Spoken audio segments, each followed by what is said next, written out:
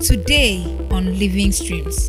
Marriage is not possible or workable where there is no peace. Forgiveness is not forgiveness again when it's not given on time. Whatever makes you repeat the past of your spouse all the time is a satanic spirit. And now to the word. I'm talking about God's wisdom for marital peace. God's wisdom for what? Marital peace. Marital peace. Marital peace. God's wisdom for marital peace. Proverbs chapter 13 verse 10. Proverbs chapter 13 verse 10. Only by pride cometh contention, but with the well advised is wisdom. Amen. Give it to us in NLT, New Living Translation. Pride leads to conflict. Those who take advice are wise. Pride will lead to conflict every time. But those who take advice are wise. Amplify. Amplify. By pride and insolence that usoyin comes only contention. But with the well advised is skillful and godly wisdom. Someone say, Lord, give me wisdom. Let's read good news. I want to read as many translations as possible. Arrogance causes nothing but trouble. Arrogance causes nothing but what? Trouble. It is wiser to ask for advice. It's wiser to do what? Ask for advice. Give us NIV, New International Version. Pride only breeds quarrels, but wisdom is found in those who take advice.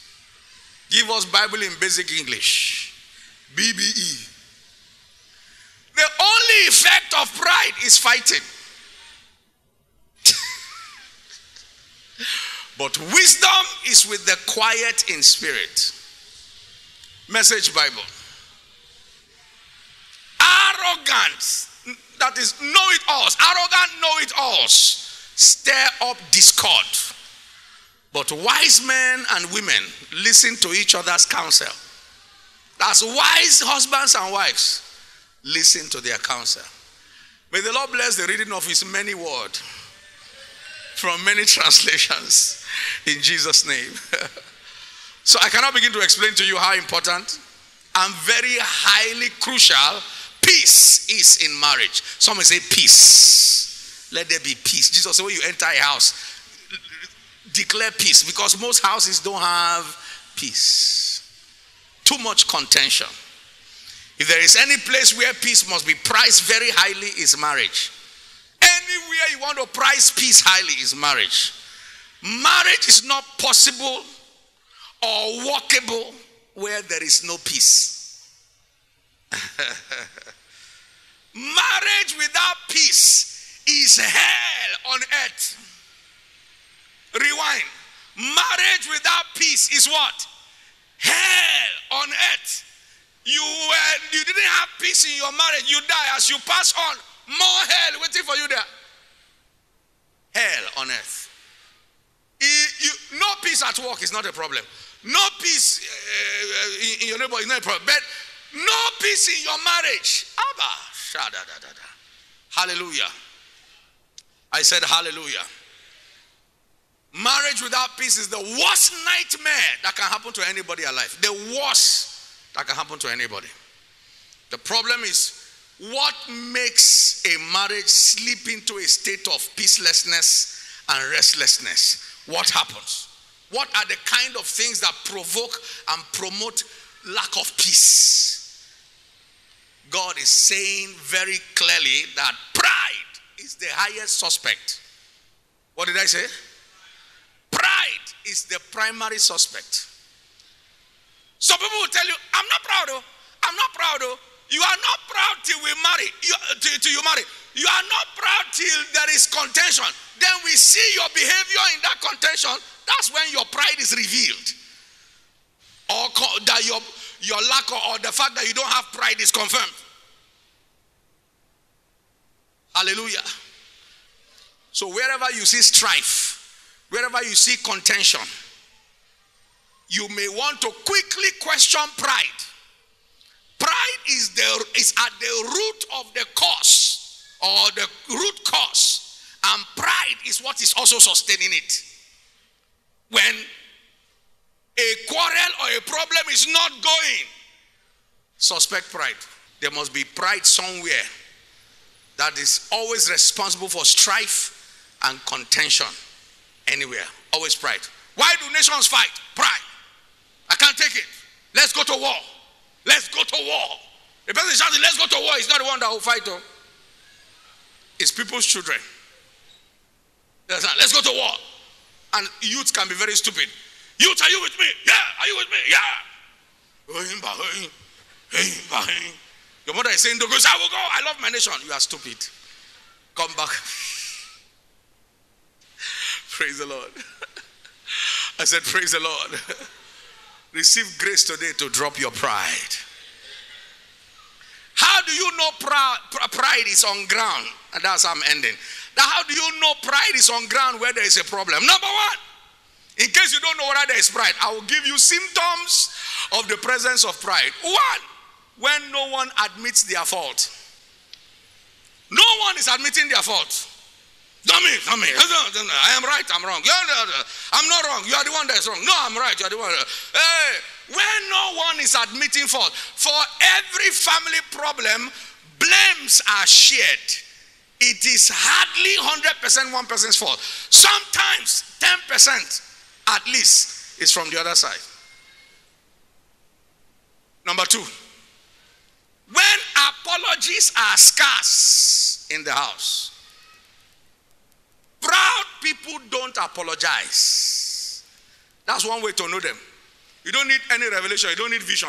Proud people cannot say sorry. Sorry is poison in their mouth. Are you hearing me? The best say I'm not proud. But come on, I am sorry. 3-word medicine. I am sorry.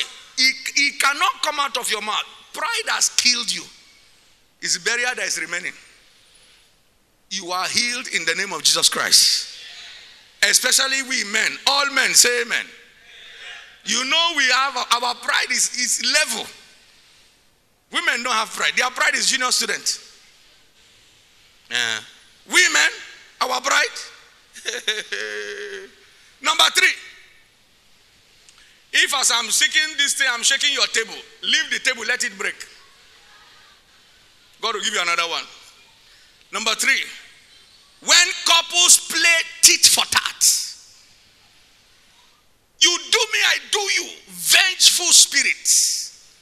I ask you for money, you refuse to give me. Near me this night, my passenger wood. I'll kill you.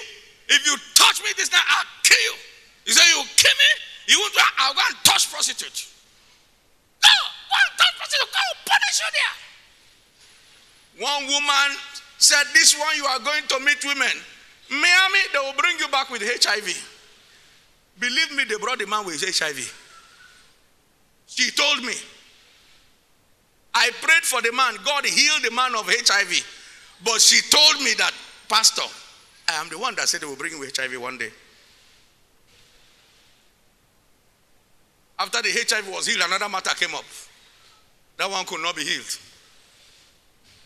Maybe the man did not learn sense. You know, some people you heal from here, they put it like here, heal them here, they put that like. They can never be free. Praise God. I said, praise God.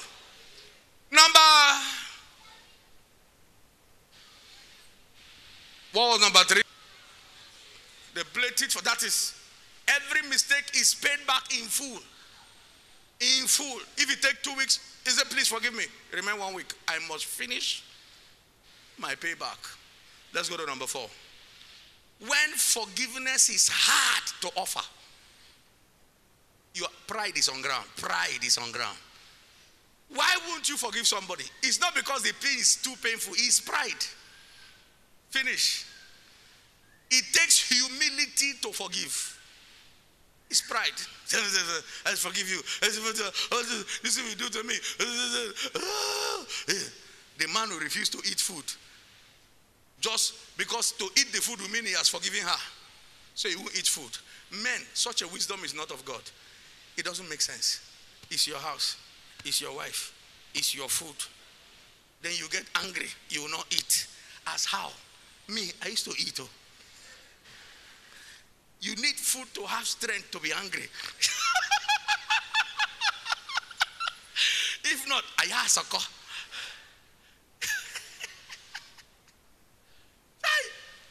I told myself, I will eat food. I never see my father one day angry and say he's not eating food. My father doesn't have time. He will eat his food and continue his anger. Praise the Lord. Now how's my food though? What do you mean? That's cheating. I'm the offended one, and then I'm the hungry one again on top. Men, sorry for yourself. Eat food. You'll be strong for more anger.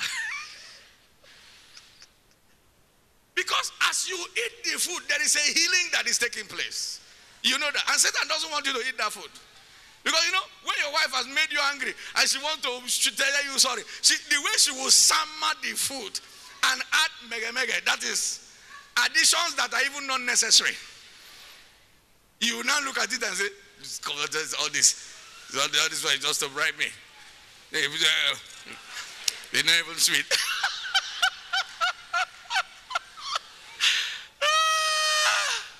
Oh my God, may God deliver us all. You see a husband become a little boy again. Say, it's not even sweet stuff. Wife, when you offer such food, don't hang around. Go. If you are there, he will do shakara. As soon as you move out, he will eat the thing. So she can cook like this. And she will not cook. She will be suffering me all this place. I will continue my vexation. But eat the food. Praise the Lord. I said, praise the Lord. Offer forgiveness. Forgiveness is not forgiveness again when it's not given on time. It's not given how? On time. Jesus said, forgive 70 times 7 a day. When the disciples said, they said, Lord, increase our faith. Because how do you forgive like that? The truth is, forgiveness takes faith. You need faith to forgive. Number 5, when wrongdoings of the past are constantly repeated, that is, either husband or wife have become accuser of the brethren. See, you're doing again. That's how you went the other day. That's how you went the other day. That thing I told you 7 years ago. Another thing happened. This is how you do. Every time you do, that's how you do it the other day. It's now 8 years ago. Constantly repeating the past. That is, you are not just proud, you are a slave master. You want to enslave your spouse to that wrongdoing for life. When will you let it go? Why are you always speaking on the past? Let me tell you something. Whatever makes you repeat the past of your spouse all the time is a satanic spirit. It's a devilish spirit. The Bible calls the devil in Revelation chapter 12 the accuser of the brethren. That is, when you are a constant accuser, that word accuser means devil, diabolos. Diabolos, that is, diabolos is the Greek word for diabolic. That is, you are devilish. The word accuser is diabolos. It's a prosecuting lawyer. That you are constantly prosecuting. Diabolos is diabolic, demonic. Leave the past. Forgive your wife or your husband. Let it go. Forget it the way God forgets your own. The Bible says he will cast your sins into the sea of his what? Forgetfulness. Praise the name of the Lord. How do you know there is pride? Finally, when every mistake gets you really angry, small thing happen, you will vex, you will break the television. Or those who don't break TV, they will talk. They will open mouth, say things, unprintable things for one little mistake or one big mistake, as the case may be. Can I tell you the hallmark of maturity? When you can see a wrongdoing and do what? Leave it. It's not everything you must point out. See, there are things your spouse does. Sometimes ignore it. What did I say? Ignore it. You don't have to mention everything. You kiss somebody. Don't mention everything. What is this? What is that? Your spouse wear clothes. Come on, draw your skirt. Why is the skirt high? This is why are you this? Abba. Till high blood pressure will begin. Praise the name of the Lord. Am I making sense here today? Can't be mentioning everything that goes wrong. My father was a very wonderful perfectionist. What did I call him? Perfectionist. I didn't understand the study of temperaments then. If I knew, I would have understood and my father better. In the study of temperaments, I know now my father was a melancholic person. That is, my father was neat, neater, neatest. As in clean, cleaner. As in our house. All of our house is house. We had a duplex of 4 bedrooms. Yeah. So all our rooms are normal rooms. My father's room is hotel. You understand what I'm talking about? The girls' room, the boys' room, the guest room, they are normal. House room. My father's room, hotel. His bed, you can't see one line. For what? The bed is like that. When you see it, sleep will catch you. The bed is blessed. You enter his room as the Lord liveth, no sand on the floor. And the way he arranges his cupboard, if one thing moves, he will know. My father, I wish he was alive now, so that I will tell him, I know you now. I know you who you are. His toilet, you can eat food there and be blessed. Oh, toilet is clean, cleaner, cleanness, cleanliness. So there are times he goes to work. I will just go to that room and say, see room. I will lie down on the bed. Just to feel important. But before you lie, know how it was. If not, the Anang man will say, Adapa. You die. I look at the bed, I will lie down and say, Chai, Papa, they enjoy you. Then I will enter the toilet. It's so clean. You will feel edified. You know that toilet where you stay, you hear from God. I will sit there and poo-poo. Just to prove points.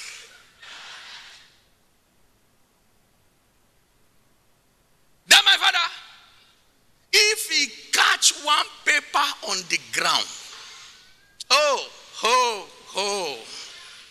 he went to work since 7:30, came back and saw paper on the ground. You are finished. So we the children, we became experts. You know those fathers that when they land, you take off. Don't hang around.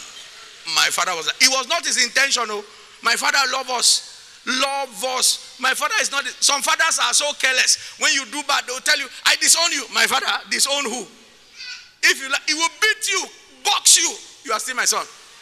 My father doesn't have that kind of time. But he didn't know how to control that side of him. And so he will come back. So when we hear his horn, first, when my father gets any new car, we study the horn. Blam, pim, blam again, pim, blam, pim. Recorded. Recorded into our medulla oblongata. And so we will play, scatter the whole parlor. Play.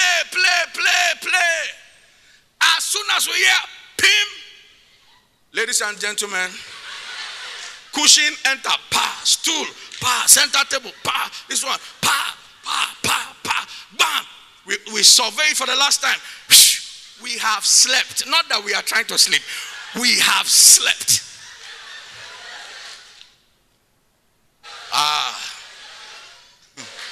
What are you talking about? Is that people sleeping? For you to answer means you are trying to sleep.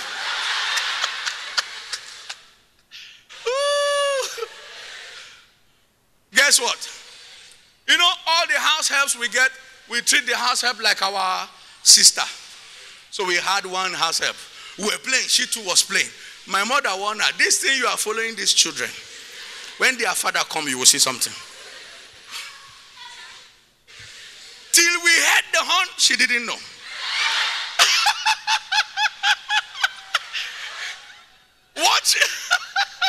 What she just knew was that everybody was diving, arranging the parlor, and we took off siesta. She stood in the middle, my father caught her. Why is this paper here? Why is it? My father, my mom said, I told you. We have slept.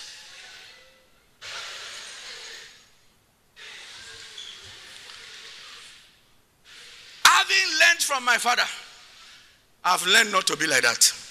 That spirit nearly caught me.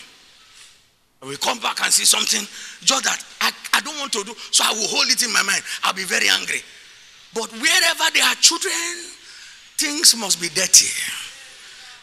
Or they are very normal. Because if there are no children, the house will be so clean. You yourself will say, this house can't it be dirty? So make allowance in your heart. Don't expect everything to be perfect. Where you have too much high expectations, your heart will be constantly grieved. Because many of those expectations, people around you will not be able to meet them. You just be getting angry anyhow. Pastor David Biome said, he doesn't like the wall to be dirty. So, even write on the wall, please don't touch the wall. But even when he write, don't touch the wall, people will touch, they don't touch the wall. So he said the thing used to make him angry all the time. So one day the Holy Ghost told him, why are you getting angry? Can't you buy paint from time to time and paint the wall? Say, let people touch the wall. He said, okay. So now people touch the wall, he doesn't get. Before they touch the wall, he said, remove your hand from the wall. Wall is meant to be touched. Is that what I'm saying? Talk less of when they are children. They won't just touch the wall. Mommy, eh? Hallelujah. May the Lord help you with pride. May the Lord take away your pride. Make your life simple. So you don't kill yourself. Even when you know you are wrong, because of the pride, you don't want to say sorry. When they now know you are very, very wrong, you go and buy gift. Gift is not the same as I am sorry. Or especially us men, you now tell your wife, how are you? Are you fine? Is that I am sorry? I am sorry is a miracle word. It's a miracle phrase. It can heal the sick, open the blind eyes, raise the dead. Just I am sorry. Let me round up by saying this. A house, a home, a marriage where certain phrases are absent is a sick marriage. As a matter of fact, those two people, the husband and wife, they are sick. Number one, thank you. There is no thank you in the house. There's too much pride there. No appreciation. Whatever you don't appreciate, we depreciate. Two, I love you. Especially us men, we don't know how to say I love you. Wife will tell you I love you, say, It's not the answer of I love you. Everybody, what's the answer of I love you? I'm saying it because when I was courting my wife, she would tell you I love you. I'll say thank you. Very nonsense. You know, my father was a military man. That barak and a jegule spirit. What is thank you? I love you answer is not thank you. It is what? The worst are people from the village, villagers, even though they are wearing suits. I love you. Is what? Good morning, you can't say. Mon. What is mon? Are you cursing me? Finally, the phrase that must not be missing is what? I am sorry. It should flow in your mouth. It should be normal in your mouth. and you should mean it. I am sorry. Hope these few points of mine succeeded to convince you. God's wisdom for marital peace. Deal with pride, and peace will be permanent. Deal with pride, and you will live longer. High blood pressure, hypertension, all of them related with pride many times. You go to a doctor, he said, doctor, my blood pressure is going up. Doctor say, how did you know? Nurse, come and check. They check, and your blood pressure is going up. Doctor say, what is the matter? Are you something worrying you? Is madam disturbing you? So why are you asking? Because we don't know the cause of this blood pressure. This blood pressure is called idiopathic hypertension. Idiopathic. It is hypertension that has no known cause. You know, I'm a doctor by proxy. Just that I didn't attend classes. It's called idiopathic. So the full meaning is idiotic and pathetic. Idiotic and pathetic hypertension. May you not have that kind of hypertension. Live life simple and you will live long. Welcome back. Welcome back. I know for sure, without a doubt, that something new has happened to you. The word of God coming into your spirit has caused a transformation. The Bible says, be ye transformed by the renewing of your mind, that you may prove what is that good, acceptable, and perfect will of God for your life. I want to invite you to receive Jesus as your Lord and Savior. You're a backslider. This is a good time to get restored. Very simple. Pray this simple prayer with me and you will be saved. Close your eyes. Put your hand on your chest and pray this prayer. Say, Lord Jesus, I repent of my sins. Forgive me. Come into my life. Be my Lord and Savior. I commit my entire existence to you. Write my name in the book of life. I vow to serve you for the rest of my life. In Jesus' name, amen. If you prayed that prayer, whether you feel it or not, a miracle of salvation has taken place. Locate the nearest living Bible teaching church. And if you're in New York, I welcome you to God's House of Refuge, number 80 Kodebido Street. If you're in Eket, locate any God's House of Refuge, anywhere Eket, Calabar, Ikotekpene, and so on. But if you don't have God's House of Refuge anywhere there, locate a solid Bible believing church and tell them I sent you. Settle down there, get pastored, and grow from glory to glory in Jesus' name. Till I come your way again, same station, same time next week. God bless you and have a great time.